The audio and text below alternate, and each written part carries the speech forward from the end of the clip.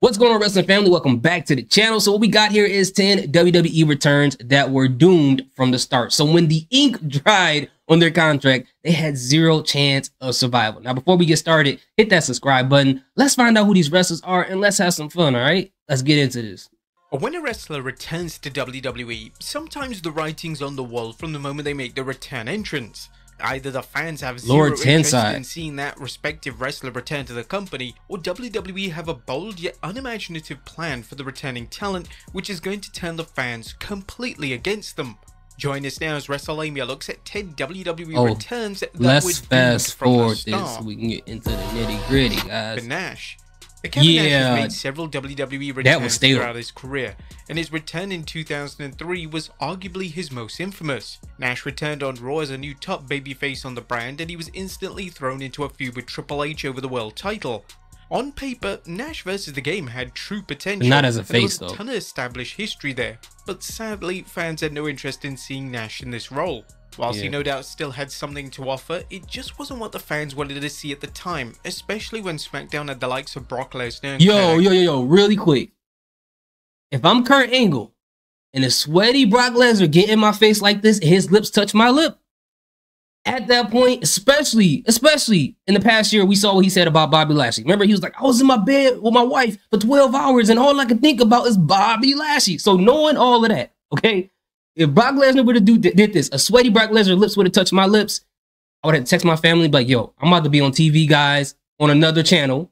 I'm going out to the parking lot, and I'm going to have to pop the trunk, okay? I'm going to have to pop the trunk because I'm not going to win a fair fade with Brock Lesnar. Nobody's winning that fight. So I'm going to have to pop the trunk, get out some boxing gloves, and have a safe boxing match with Brock Lesnar, okay? Just keep everything safe, which I thought I was going to say. Everything don't have to be violent. That's what's wrong with the world. Angle putting on in-ring classics on what seemed like a weekly basis. Nash also returned to the company for a brief stint in 2011.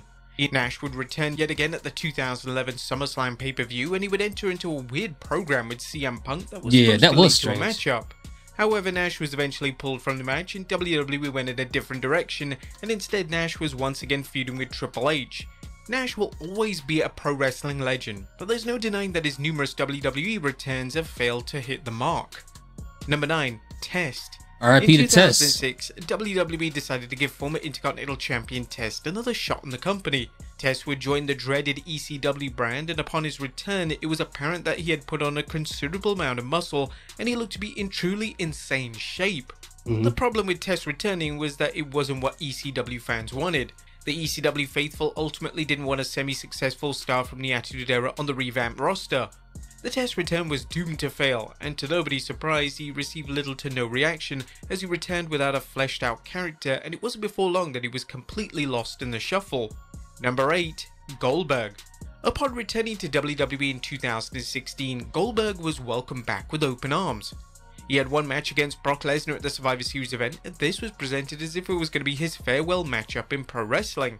However, just a few short months later, Goldberg returned yet again, and this time he was competing for the world title.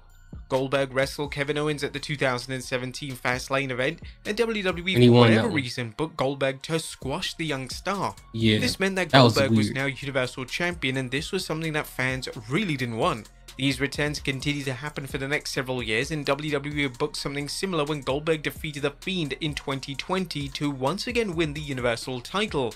These returns Why did they even have this match? The relationship between Goldberg and the fans, and it's likely to never recover. Number 7. Gail Kim. In late 2008, Gail Kim made the bold decision to leave behind TNA in favor of returning to WWE. Kim was a megastar in TNA, and her matches against Awesome Kong are arguably amongst the most influential women's matches in wrestling history. Kim returning to WWE at the time in which women were barely given substantial storylines on WWE TV, and if they were on TV at all, it was usually for nonsensical segments or matches that didn't give an ounce of credibility to the women's roster. Kim had high hopes for a return, but it was sadly doomed from the start. Kim's initial presentation was strong, however it didn't take long for WWE to completely forget Kim was even signed to the company, and she would barely be featured. Kim discussed her disastrous return to WWE during an interview with 411 Wrestling. When I went back, I did clear my path in terms of how I felt, and I really was optimistic. And at the time, I remember, because it was past the diva search and all that stuff, that kind had already long gone, and they were starting to have the women wrestle again. And so I felt very positive, and I was like, okay, I'm stronger, I'm wiser, I have more experience under my belt, and I've done the stuff with Awesome Kong, so it did build more confidence. And so I went back. It was disappointing. I'll say that I never felt like I was used to my potential, you know? They hadn't seen what I'd done in TNA, and that's why they hired me back. And so I would think a logical thing would be to use you to your best ability. And you know what is great about that person, about the talents that the person had? But I never felt like that was happening. Kim's exit for a second run was notable as she decided to eliminate herself from a battle royal as an act of protest when it came to how the women were treated in WWE. Oh yeah. She would then quit the company before smartly returning to TNA. Number 6. She kind of looked like Tila Tequila on that, like there. But I, you know, the interesting thing is when it comes to these women wrestlers, I always, the way that WWE is now, which it's in a really good place. I'm not gonna say it's 100% perfect, but I really love it right now. I always wonder with a lot of the women back in like the Diva era, things like that, how would they look if they were booked properly during this era? Like, I think a lot of the women that were good back then, women who didn't even have a chance, would look great nowadays. But you know, that's just me wondering about that. I don't know if you guys think about that too. But do some of you guys watch Impact now, which is now TNA? Let me know in the comment section, because I was thinking about doing a little bit more Impact content on this channel. But if enough of you guys watch it, then I'll do it. If not, then I'll just leave it as straight WWE. Maybe I'll do a separate channel for like TNA or Impact stuff. TNA stuff, not TNA. When it came to how the women were treated in WWE, she would then quit the company before smartly returning to TNA. Number 6, Lord Tensai. Yeah, after he came from New Japan. Made a huge mistake when they brought back Matt Bloom. Instead of giving Bloom one of his established WWE personas, they decided to give him a gimmick of Lord Tensai. And upon the minute he re-debuted on WWE TV, it was clear that this was never going to work. Fans bombarded Tensai with chants of Albert, and despite the negative chants, WWE continued to push Tensai up the card, and they even had plans to make him a main eventer. Eventually, WWE realized that the Tensai character was never going to take off, and Tensai was quickly relegated to the role of a comedic act. Number 5, Eva Marie. That's crazy. From the moment it was reported that WWE had re-signed Eva Marie, they're gonna put the Michelin Man in a in a breakdancing red jumpsuit with a Kango hat. What are they thinking, bro? The collective response from fans was, why? Eva's first run in the company was met with negative reviews, as even though she had heel heat, her in-ring work wasn't at the level needed for the main roster. When she returned, fans were hoping that Eva would have been able to improve somewhat, but she was arguably even worse. I don't believe that people was hoping that she would improve. I think people were hoping, they didn't understand why WWE brought her back, and they were hoping that this time around there was a justification for them bringing her back. It wasn't more.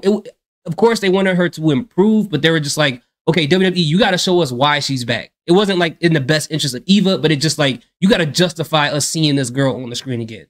I didn't really hate her that much, but I agree with everyone else. She wasn't that great. So, chess matches during the run, including a critically panned SummerSlam match with former women's champion Alexa Bliss. It's hardly a surprise that her run was a total failure, and even claims that there's even a chance that she could return to WWE in the future, but this certainly shouldn't be at the top of WWE's list of priorities. Well, if you think you got a chance, you better listen. You better listen to that Vince McMahon theme song, bro. Because I don't think they're gonna bring you back. I don't hate her. I wish she has the most success in the world. But I think people like Eva Marie and what's the other girl name? What's the other one name? I'm not thinking her name. I keep thinking of her different name. But dang, the blonde girl that got released, the one that's doing like the coffee shops and stuff like that. Why am I drawing a blank right now? Lacey Evans. What is wrong with me, bro? Kurt Angle.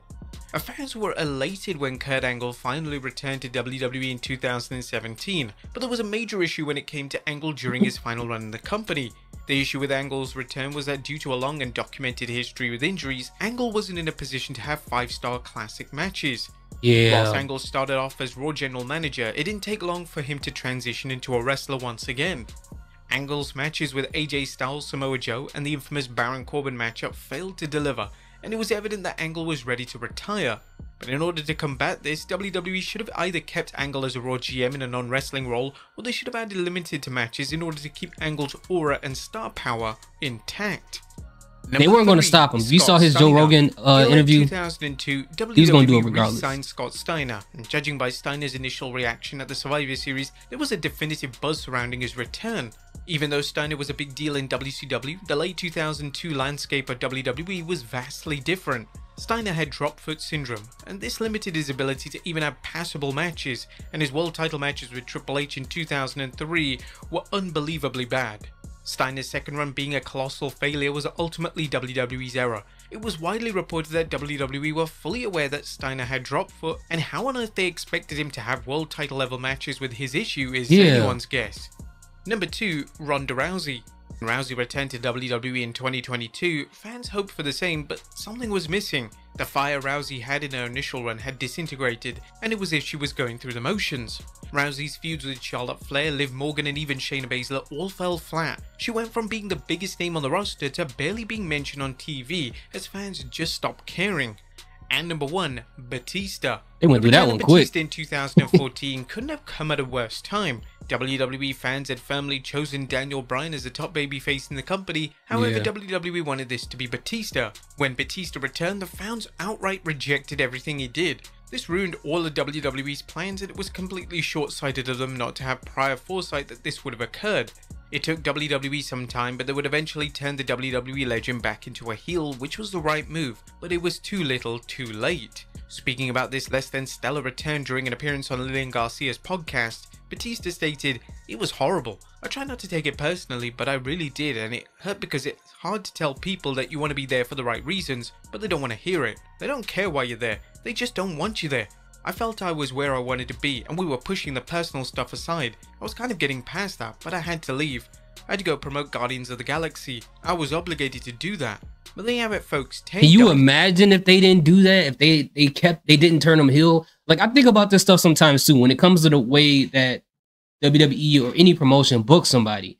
People don't understand, if it's not booked properly or you leave a bad taste in fans' mouth, it can ruin stuff for you in the future. Like, if Batista was booked to stay as the way he was and then overshadow Daniel Bryan, some fans not understanding the booking concept will have hatred towards him, and every time they see his face, it's going to remind them of that moment that they hated WWE and hated him for being a part of that, which means in the future, if people see him come back, people are not going to want to see him anymore. So that could possibly happen. I mean, look at Jinder Mahal. A lot of people hate him for people booking him to be champion. He can't help it. He's just doing what he's being told. So at the end of the day, yeah, these were some crazy, crazy people that came back in the most disastrous situations in the world. But like I said, for Kurt Angle, if you listen to his interview, all the injuries that he suffered through, at the end of the day, he was going to end up wrestling one way or another. There was no way you're going to stop that. And the Scott Steiner thing, it still doesn't make any sense. Someone with drop foot coming in to wrestle and to put them at the top to become a champion. It's like telling me, yo, we want you to win the Daytona 500. We're going to put you in a car without a steering wheel. Like, what am I supposed to do with that? I don't know. But anyways,